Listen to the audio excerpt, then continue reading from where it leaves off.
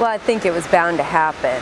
As there were more cases, higher profile cases, the Department of Justice really didn't have enough personnel to handle all of those cases. And so what they needed to do is they spread it out amongst the U.S. Attorney's offices, got them involved, hired more experienced prosecutors who are aware of all the different tools that were available in order to prosecute these cases and investigate these cases. And so that's what you're seeing is sort of an influx of very traditional law enforcement techniques into this area.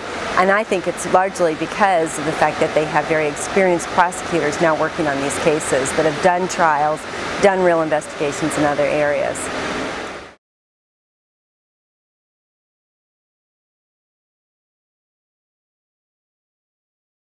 Well, I see two. I mean, obviously you're seeing a lot of cross-border cooperation. You're seeing a lot of different countries getting into the action and the United States building their cases in using that cooperation and using techniques that would work cross-border.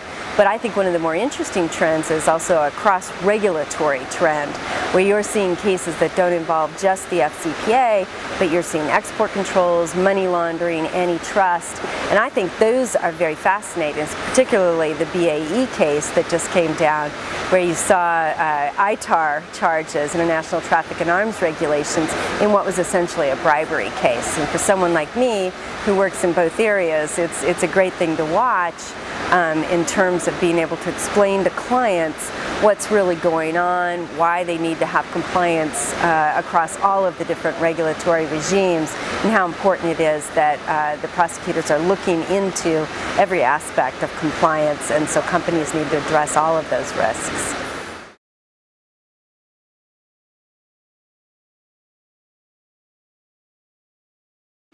I think companies are trying. I think it's very, very difficult, particularly when you've got inconsistent laws across jurisdictions where they operate, particularly with the UK. They think that they've got a compliance program that's rock solid if it addresses all of the FCPA issues, but obviously they would come into conflict with the UK Bribery Act.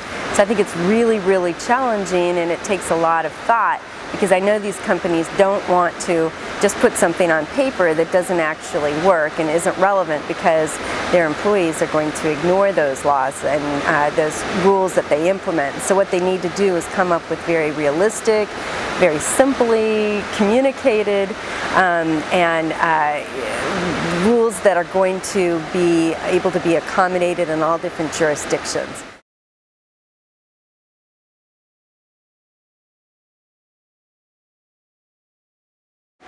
To me, it's making sure that there's a real tone at the top.